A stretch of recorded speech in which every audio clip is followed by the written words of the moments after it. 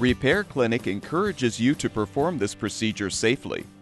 In this video, we will show one or more of these icons to alert you when to use caution. Before you begin the replacement, make sure the engine has cooled. Remove the wire and boot from the spark plug and turn off the fuel valve. Your first step is to remove the wing nut to release the air filter cover and pull the cover off. Now slide the old pre-filter off of the air filter if it's still intact.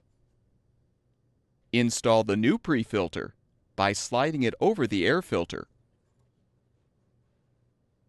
Position the cover and secure the wing nut.